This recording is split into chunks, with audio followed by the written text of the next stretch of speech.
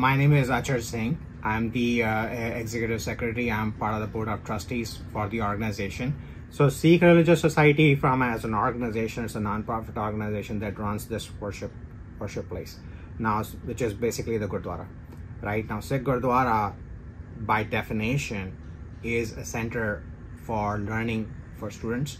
Its preacher is a place where you could go and get spiritual knowledge. It's a hospital for Sikh.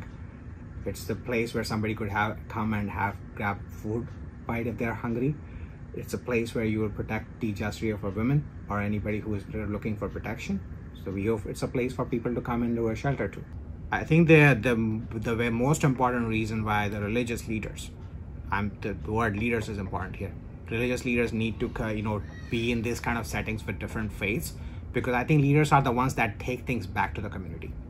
If the leaders are the ones that are impressed, I think you will see them taking that information back to the community. Because I mean, that's the reason why they're leaders, right? They represent whoever it may be. They might be representing a local church. They might be representing, a particular entity. They might be representing a non-profit organization. But when they come to this kind of a forum, learn about it, I'm pretty sure many of them will take this back, the learnings from that experience, back to their own communities, and then spread it out.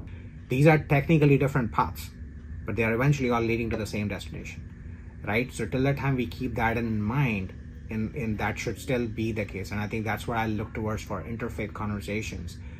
Not only to talk about me, Sikh by definition means a learner, and they are required to learn about others too.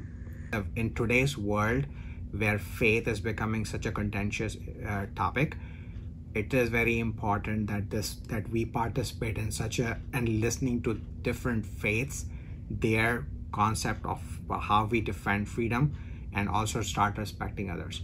So I think this opportunity is very unique. I don't think you could learn on yourself.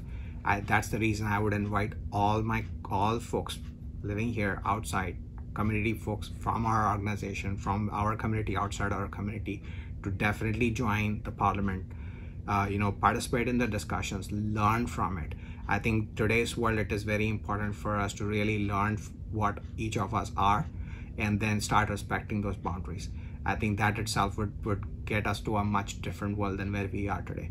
Sikhs are going to have a community kitchen. That's what we call Langar, all 5 days next to the event. So we are definitely excited to welcome all of the participants to be there, to be part of our community kitchen, because that's another core tenet of our religion.